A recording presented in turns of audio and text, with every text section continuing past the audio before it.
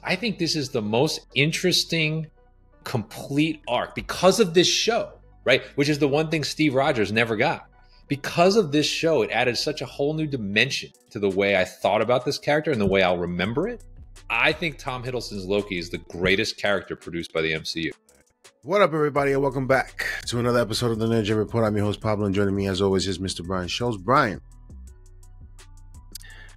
Loki, we haven't spoken. I think we tend to talk about the shows when they're all said and done because we really can't sort of attempt to keep up with each episode other than just sort of keep you guys informed that we're watching, at least, right? And where we're at with it and how we think it's going so far and where we think things may go, things of that nature, right? But finally, we have an opportunity to talk about the Loki series and certainly the finale, Brian. The way they wrap this up, I am satisfied with not going forward with anything having to do with Kang. The way they ended it, Brian, to me, and you said it in the last show, was a mic drop. What did you think of the entirety of the show? I think what they did, to me, Brian, in particular, I think they did an excellent job in ending those episodes to get us looking forward to the next episode. And the way they ended it so epically, Brian, there's nothing needed left to be done other than what I had suggested prior to this show, was that it would be dope if Loki saw his brother once more, to see that Shakespearean dialogue that could possibly come from it, Brian, with them seeing each other, having not, certainly Thor not knowing what has become of Loki. Your thoughts on the show, on the series? Well, first off, congratulations to Tom Hiddleston and on down, everyone associated with this show. I hope they're as proud of what they accomplished, because I think the degree of difficulty was high. If you recall, ultimate egg on my face, least anticipated Disney Plus show when they announced it. I thought we had done what we needed to do with the Loki character when he expired in the Infinity Saga. I didn't see the need to explore other dimensions or other sides of this personality. And I have never been happier to be more wrong about something with what this show made me care about over 12 episodes. Let's put this in context. These are the rare occasions, Brian, where we are wrong about stuff, Brian. We were like 100 completely on the other end of the spectrum type wrong when it came to the Loki series. And this is like,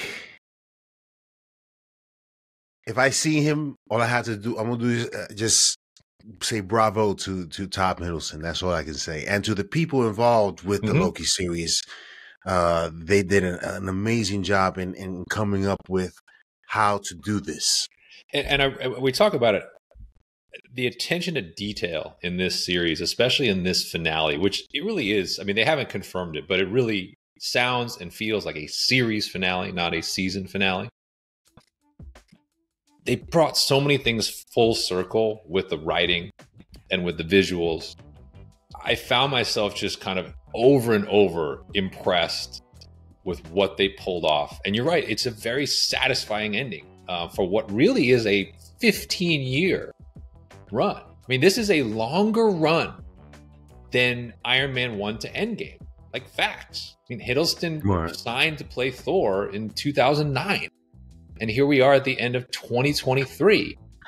And I think we will see him again in like a, call to the bullpen small format. But the character arc of how he was brought into the Marvel Cinematic Universe, that's complete. I mean, I think that's what he even said, I think, in his Tonight Show appearance. Like, this was the culmination of that.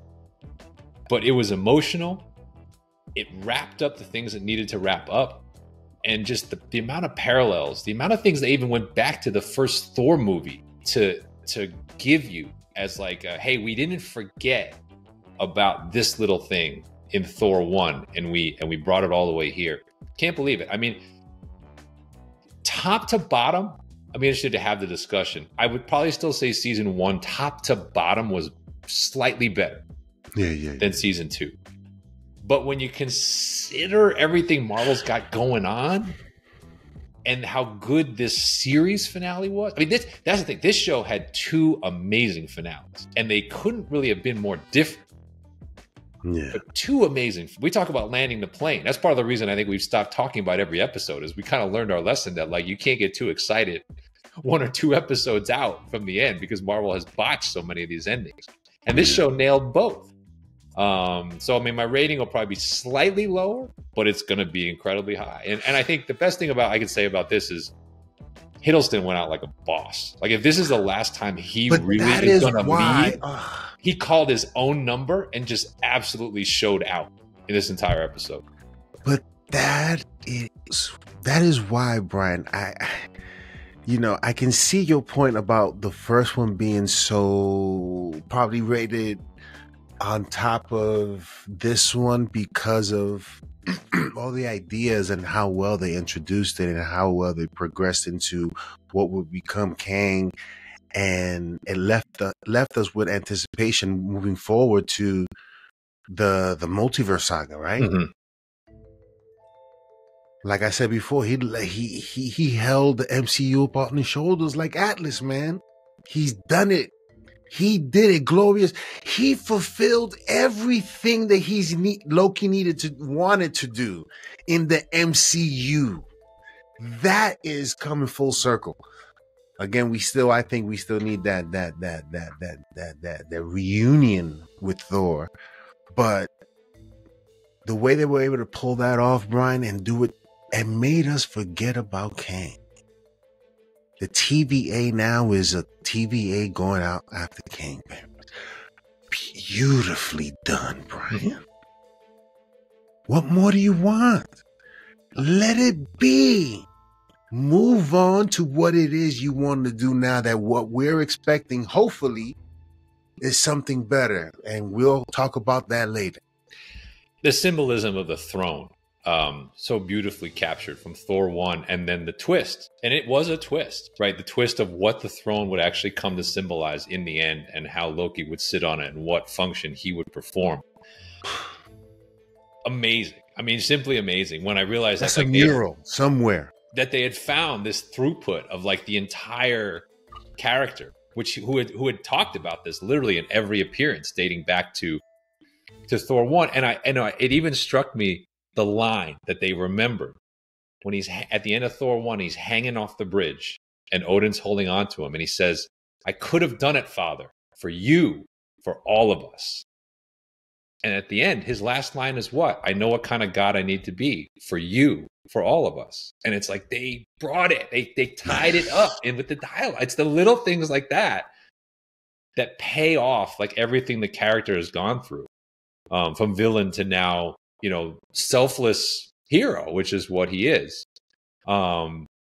And then the revelation of kind of the tree of time, the tree of the universe, the thing that Thor kind of told, Jane about, that kind of binds the realms together. Only now the script has kind of been flipped to be this sort of time tree, if you will. But everything just well thought out. And you're right. And they were drawing on other films.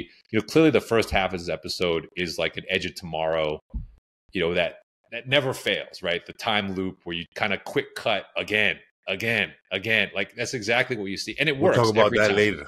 It works. I mean, because it keeps the action moving. You get some humor in there. Yeah. But it serves its purpose. And then you're right. That's sort of the slow walk, kind of the unkillable hero or soldier defying the odds to do something impossible at the end. And then my personal favorite, I will say my favorite line. You can talk about favorite. My personal favorite single moment is when they bring back the season 1 finale, which I thought was a brilliant choice to basically rewind a part of that. And he snaps his fingers and he says, "What makes you think this is the first time we've had this conversation?" That was my favorite moment in the episode. But I can't say I have a favorite moment, Brian. I was still I was more impressed with how these episodes ended, especially the fourth and fifth ones. Mm-hmm. How they were able to keep that anticipation up there. Oh yeah, his revelation of like, it's not the when or the where, it's the who, and then he's like, I can rewrite the story. I mean, that's a great cliffhanger.